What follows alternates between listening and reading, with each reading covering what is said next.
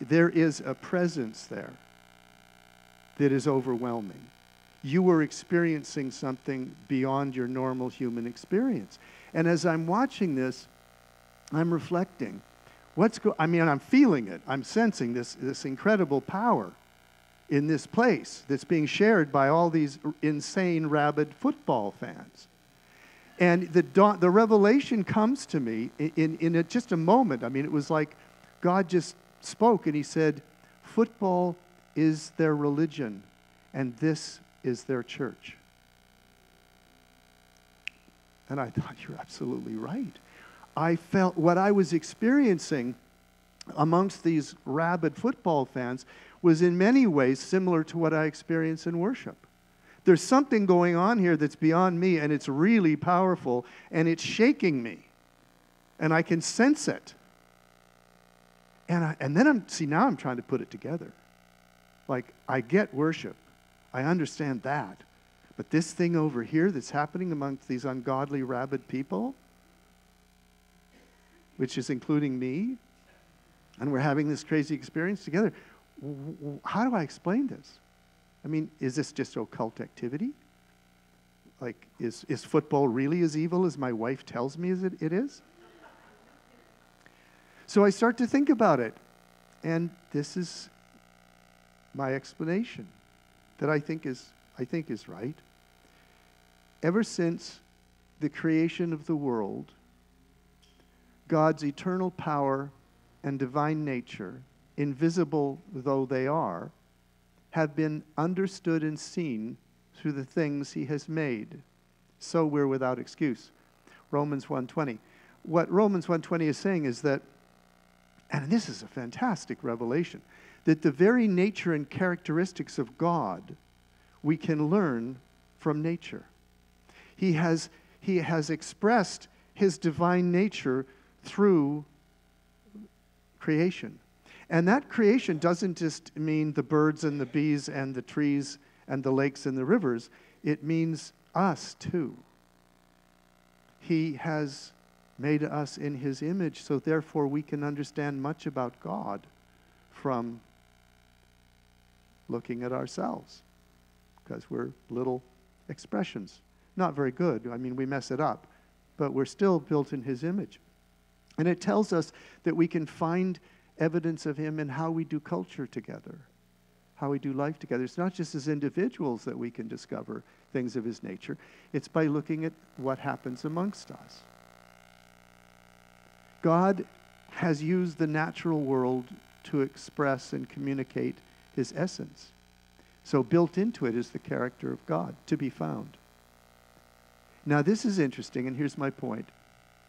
Because of all things about God that's amazing, what's amazing is his unity. How can God be unity? Well, how can God be love? In order to be unity or to be love, God has to be more than one. You know, I'm not united with myself. I'm just myself. But if I have a friend, I can be united with my friend. And love is never in the absence of something to love. You never get up in the morning filled with love and throw open your windows and say, I'm so full of love right now, I love nothing at all. That doesn't happen. Love has to have an object. So in our God is unity because our God is three. Our God is like an eternal family. Love in love with love. I like to think of the Father, Son, and the Spirit of a triangle, points of a triangle. Love in love with love. And the love just keeps traveling from one to the next, never staying for long because that would be self-glorification. He's also blessing. He's always blessing. They're always blessing one of the others. So built into nature is something to do with unity, because God is unity and he is a relationship. And so we can find in nature a relationship, now this is really interesting, between unity and power. See, God is all-powerful, but he's also perfectly united, and he's three in one. So creation, because it reflects his divine essence, is what Paul is saying. We should be able to find a relationship in nature that indicates the connectedness between unity and power. Are you tracking with me so far? All right. That's the NFL experience. It is. It explains why things like this move us when we come together in unity and we find ourselves caught up in something greater than ourselves. And we actually experience an outpouring of power. He is three in one. He is perfect power. We should be able to find a relationship between unity and power in creation. And the fact is we do. It's called synergy. Synergy. That the whole is greater than the sum of the parts. That something happens when you bring people together. When it's true in chemistry, you guys. I got a background in pre-med. It's true in chemistry. It's true in biology. There is this connection between unity and power. It exists at the molecular level, right up into the animal kingdom and people. The whole is greater than the sum of the parts. I was doing research on this many years ago, working on this idea. And I started looking at synergy in human affairs and even in the animal kingdom. And here's a really neat example. There was a county fair in which they had a plow horse competition. And these plow horses are big, strong animals, and they drag heavy plows, used to, through the ground to break up the ground, to harrow it in order for crops to grow well. So they had two finalists in the competition. One horse pulled 700 pounds. The winner pulled 800 pounds. And somebody got the idea right then spontaneously at the fair, well, 700, 800, why don't we put them together and see if they can pull 1,500 pounds? That'd be really something. Just add it up. He can do 7, he can do 8. Let's bring them together. So they brought them together. How much did they pull? 2,000 pounds. More than double what either of them could pull alone. It's absolutely amazing. God has built into nature the principle that more power is released when we function in unity than when we are divided. And we see this in human affairs, and we see this in the Bible. There's a fabulous, absolutely wonderful illustration of this in the Old Testament. Unity leading to power. Can anyone think of the story? Hello? It's the Power of Babylon. It's an incredible story. I mean, listen to this. I'm just going to paraphrase because we're not going to dissect this story because it's merely an illustration of something else. But here's the story. God creates mankind, and he blesses mankind with unity. And that is symbolized by one language. So here they are functioning together, the beginning of civilization. This is the birth of what is going to be the blueprint for civilization. And they have unity and they have one language. And they get this cockamamie idea that just happens to be true, that if we work together, we can elevate ourselves to God. There isn't anything we can't do if we're not united. And so they begin building the tower, which, by the way, this is the beginning of humanism. What we call humanism today begins in this place, in this moment. So it's a very powerful thought that's dominated through human history up until today. And will continue to dominate because it's human nature. But that's another point. So they have their one language and they have their dream. We're going to build a tower to elevate ourselves to heaven, make ourselves equal with God. And God's reaction is really frightening. He's speaking to the heavenly host and he says, well, if we let them do this, there's nothing they can't do. This is God. There's nothing they can't do. If they're united, they can do anything. And we're not going to have that. We're not going to allow that. That's just going to lead to more pride. So we'll frustrate their unity by breaking up their languages into tribes and subcultures. And they'll never be able to come together again and make a threat against us like this. And that explains the world we live in. Here we are, the fruit of this disunity. We're tribal in our relationships. We're racist in our relationships. We're elitist in our relationships. We us and them ourselves. So God cursed humanity with disunity. And it's been that way ever since. But, this is the most wonderful but, there's one exception. One exception. Where he didn't curse with disunity, he blessed with unity. And who is that one exception? The church. We are. We get the blessing. We don't have to be cursed with disunity. And we can experience synergy. We can experience the relationship between unity and power because we have been blessed with divinely ordained unity. And the NFL. Well, in God's world, you can have your cake and eat it too. Through the VCR. With one exception, and here it is. And in pre-service prayer, not knowing what we were going to talk about, I think Rod or Gary, one of the two of them, read this out. How very good and pleasant it is when kindred, people in community, related, family relationships, when they come together in unity. It is like the precious oil on the head running down upon the beard, on the beard of Aaron. This is symbolic of the blessing of God. Running down over the collar of his robes, it's like the dew of Hermon, which falls on the mountains of Zion. For there the Lord ordained, which means commanded, blessing.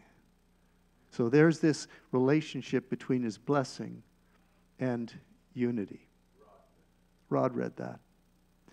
And God has commanded his blessing to his church when it lives together in unity. That's available to us. But most of the time, we don't buy the product. When I started researching this 20 years ago, actually more than 20 years ago, it was a real passion on my heart. So I did a lot of research. At that time, according to the best estimates, there were going on 26,000 different Christian denominations. That was then. Now it's over 50,000. We seem to be better at dividing than we are at coming together. So we're not partaking and enjoying the blessing of unity, not as a universal church. But God still commanded the blessing, and it's still there to be had. All we have to do is live into it.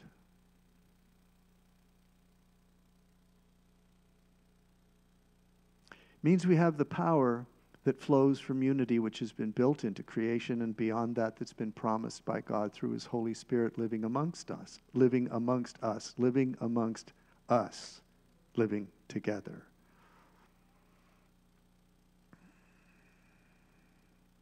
We see this same message in Jesus, and we don't interpret this very well, but we need to pause and think about this because it's really important. We see this in Jesus' instructions when he's going to return to heaven. Just before he leaves, and then he sends, of course, his Holy Spirit, but before he leaves, he gives this command and this instruction to his nascent church, his little baby church. While staying with them, he ordered them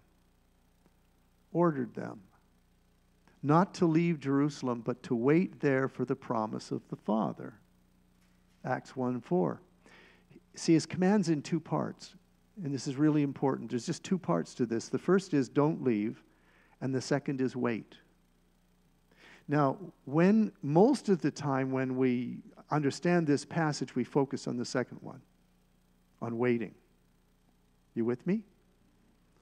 Because waiting well is a biblical concept from the Old Testament that's really, really important. So Jesus is repeating it. We're to wait. That's not hopelessly waiting, drumming your fingers on the table in frustration at the DMV. That's not the kind of waiting we're talking about. We're talking about waiting in anticipation of something really good. So they were to wait in anticipation. But that's where we put our attention most of the time. But the first thing he said is don't leave. So what's it mean to leave? What's he talking about? What's the problem here that he's addressing?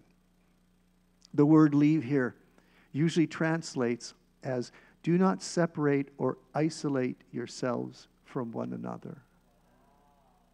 It isn't just don't move to Ramona. Not that anyone would. That wasn't funny. That was mean.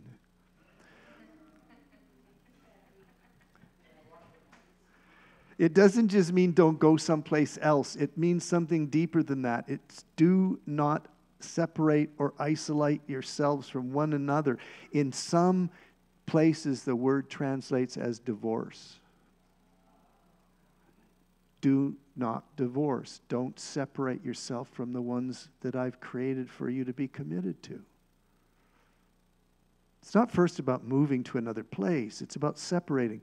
And then the word wait, get this, means to remain in a place or state with expectancy concerning a future event. So that state or place isn't just a physical place you're waiting in. It's the relationships you're enjoying and that you have, your unity with one another. Is this making sense? It's not too complicated?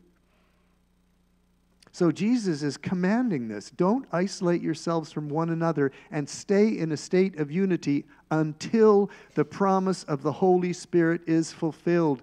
This joins the receipt of the Holy Spirit and the coming of His power with the state of our unity. Do you see this? We cannot do this alone. And we can't do this as a divided community. We have to be together, waiting together in expectancy of the pouring out of more of God's power. There is a relationship between power and unity. Where there is love and unity, the power will follow. When Paul describes spiritual gifts and the outpouring of the Holy Spirit, everything is summed up in the first phrase. Follow the way of love and eagerly desire spiritual gifts. Do you notice? He's putting the love ahead of the experience of the gifts. If you flip them, if you say, well, you know, if we desire power, love is going to happen. Not usually. Not in human affairs. But if you say follow the way of love and power will follow love, there's a good chance it will. But we have to keep the emphasis where God wants the emphasis, which is on the quality of our community and our love and our commitment to one another. Our togetherness really, really, really matters. In fact, it's the place everything comes from. First, our connectedness with Him, and then our connectedness with our brothers and sisters. If you violate either one of those, you don't get the good things. You don't get the blessings. The blessings can be thwarted by disunity. That is why the devil's number one priority, and we see it in John 17 as Jesus is talking to the Father and He's praying for His people.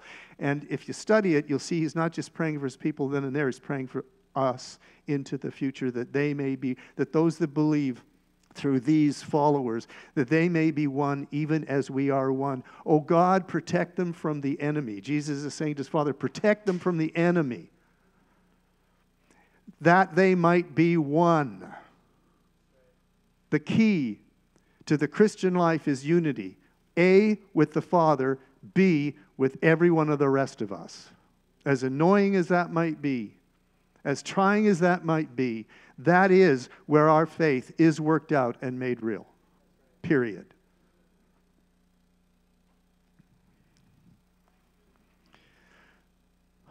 Stay in the state of unity until the promise of the Holy Spirit is fulfilled. So what is Satan's response to this spiritual phenomenon of the relationship between unity and power? What's his number one goal pretty much all the time? Disunity. Separate you from God, separate you from your brothers and sisters. Divided, you are easily conquered. Together, you're invincible. So, okay, now, this is important. This is a little sidebar, okay, to what I'm about to say.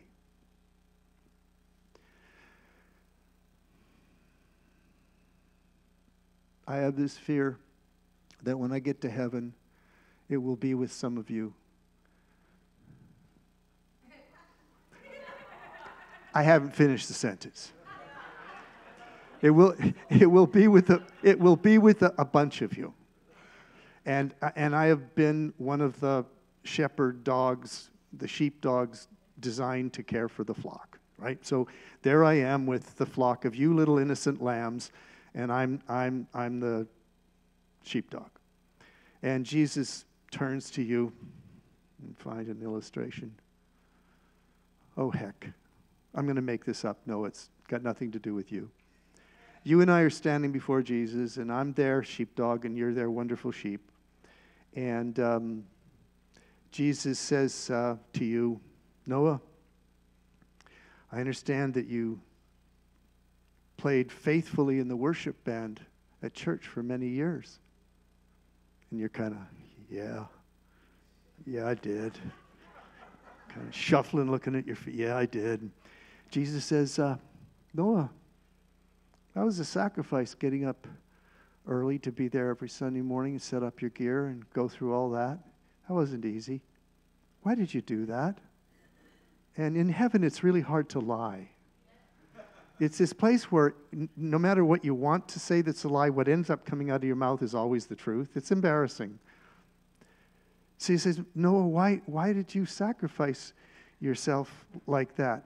And you point to me and you go, he made me do it. He talked me into it, and he guilt-tripped me, and he made me do it. That's why I did it. And Jesus looks at me like, what have you done? You stole his reward. You stole his reward because you made him do it.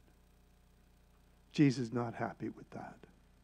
I have this fear that in the way I lead people, I will use manipulation or pressure or guilt or something or shame or something to get people to do the right thing. And when they do the right thing for the wrong motive, they don't get credit for it. And I sure won't get credit for it for treating you that way.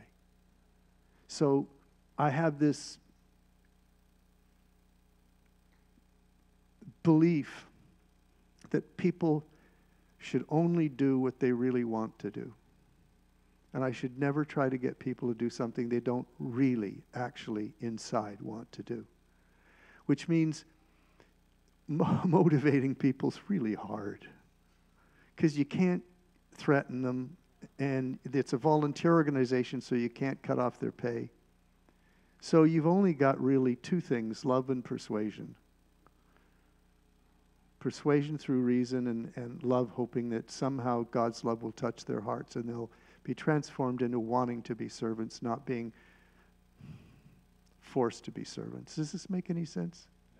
This is who I am as a leader. This is because I grew up in a church that did the opposite to me. And I swore to God, if I'm ever in charge, I will never lead people that way. So I'm stuck. I'm stuck wanting you to change because I know it's good for you. But there's all these things I can't access, I can't use because they're actually evil. They're not godly at all. So for what I'm about to say to you, I don't want you to read this in any way that resorts to shame or manipulation or any of those things to try to get you to take what I'm about to say seriously. I just pray to God that the Spirit will speak to you and you'll get it. So please, if you sense any shame in this, just blow it off, okay? Just, if you sense any shame in what I'm about to do, just blow it off, because it's not what I intend. It's what the devil would like, but we won't let him have his way in this. But here's what I'm thinking about. I'm applying this whole message to COVID. What the heck does this message have to do with COVID? Well, COVID changed our habits. COVID changed how we think.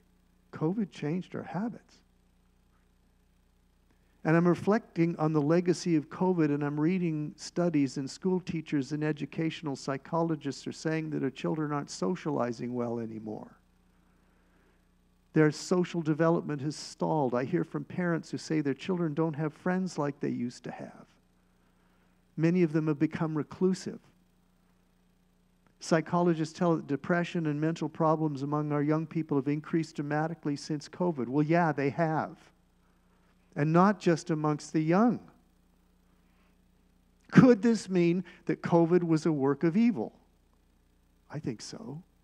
Certainly hasn't been a work for good. Not in our culture. The fruit of this thing suggests it's evil. Or it's been used for evil, no question about that. New habits, bad habits, have been created. Good habits have died. Now it's got to get fixed. What should we do about this? If we're going to change this, and if we're going to erase this legacy and have a happy ending to this mess, change always starts with the individual. If I try to make you change, we have the problem with you and me and Jesus in heaven. Don't want that. So somehow I want to motivate you to consider change because it's good for you and it's good for us.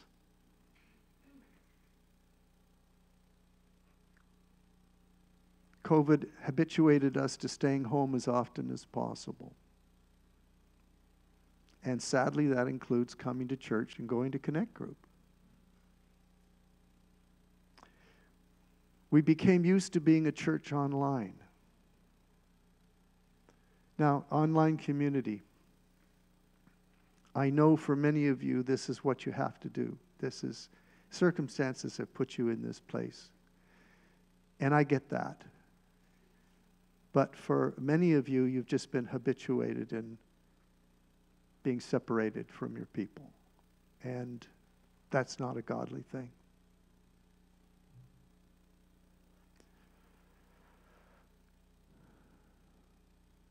This leads to spiritual isolation. Maybe you come once in a while when you feel like you need to. Listen, your feeling of what you need is your feeling of what you need. What you really need is what you really need. And God decides that, not your emotions. God knows what you need. And crazy as it may sound, you need to be here.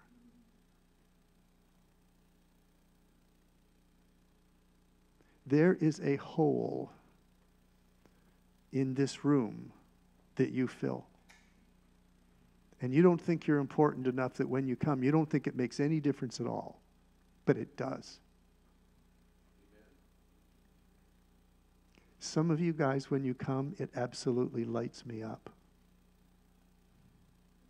I prayed today that you guys would be here today, by name. God, please get them here today.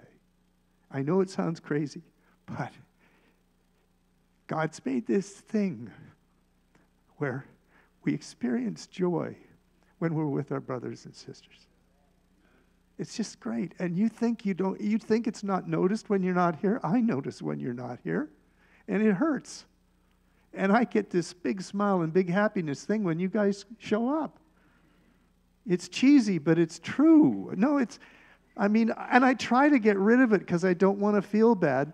And I don't want to manipulate you, but I really want you to be here. So I'm screwed. Do you understand? This is really bad. This is a hard situation to be in because I don't know what to do about it, except to tell you what I understand the Bible says as best I can, and then pray that the Holy Spirit makes your life miserable. I'm not above that.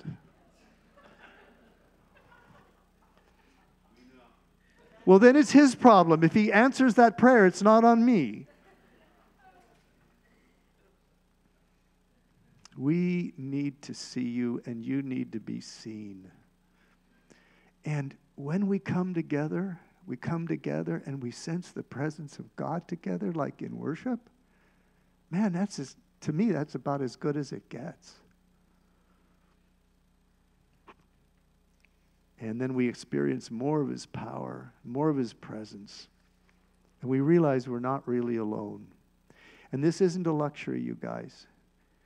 This is a spiritual relational need. This is how he's designed us. And coming together is a spiritual relational food. So here's my suggestion. Just a suggestion. But if you follow this suggestion, you get 10% off your tithe. So you want to think about this. It's important. Here's my suggestion. COVID broke our habit of regular attendance at church and connect groups. The answer to a broken good habit that's turned into a bad habit is to get a brand new good habit. Establish a good new habit. So how about a very late New Year's Eve resolution to return to regular attendance at church and a connect group? And you will be glad you did, and we will be glad you did. Amen. And we will experience more of him together. Okay, so look. Let's just shed all guilt, okay? Let's just shed all guilt. This isn't about manipulation. This is merely wisdom, which you are free to apply or not apply however you want. And guess what?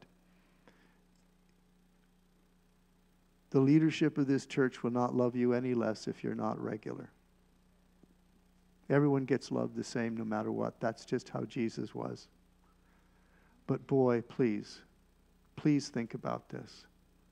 Please pray about this, making that kind of pretty radical commitment. I'm going to be there because I make a difference, and it makes a difference for me. Okay? We have 7 minutes. And I always like to end with taking an offering for my hair transplant. Stop it. Q&A. What do you, or comments, what do you want to say about this message? What are you thinking? What would you add to this? What are the problems? Yeah. Well, just what really hit me, we're having a study in our Connect group on heaven. And why don't you come up here and do it? For the online community. we are in the beginnings of a study in our Connect group on heaven, what heaven is, what it's not. And as you were teaching this, which you really did a great job, it just hit me that when we come together here, when we come together as a body, whether it's Connect group or at the park, that's as close as we're going to get to heaven when we're here on earth. Yeah, I think you're right. Any questions or comments?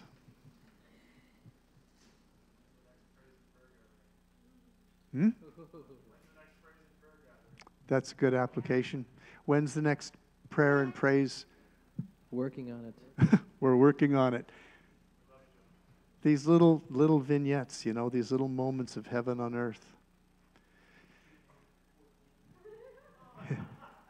Anybody? Yes.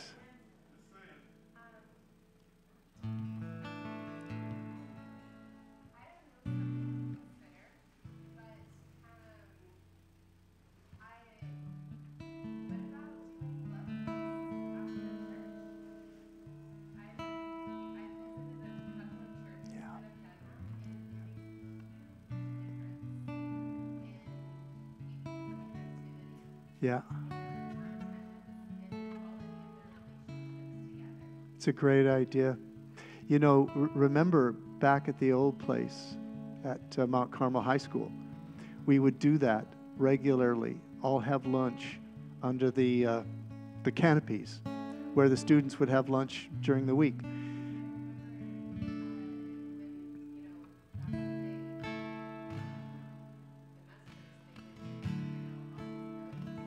Yeah, yeah.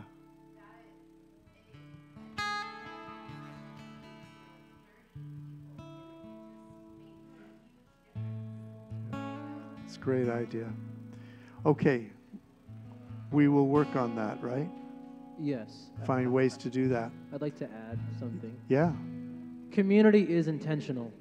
Like, building community requires intention, right? I say this sometimes too from the pulpit, but an encounter with God requires participation. Like, you gotta show up. And there's so many times in youth group or connect group or just hanging out after church with somebody where it's like, yeah, I got better things to do. I got the crock pot going. I got a game to watch. I got other things I could be doing. We all have those things that we'd rather be doing.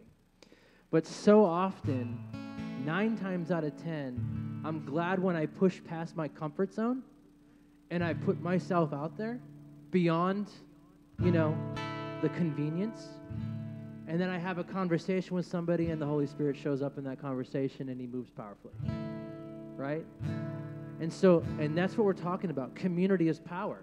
There's power in a godly Christian community. So I would encourage you, if you haven't, gone to a connect group or you haven't signed up at our welcome table for one of those things, those are just simply a platform to get into a community, and you develop those friendships there. You do other events together on the side, kind of thing. Like, last night we had a UFC fight night. It was great. It was amazing. Where we had barbecue, we watched the fight, and we got to fellowship and meet new people. Those are the types of organic events that we're talking about that are just awesome. And God shows up there. So be intentional with it. Yes.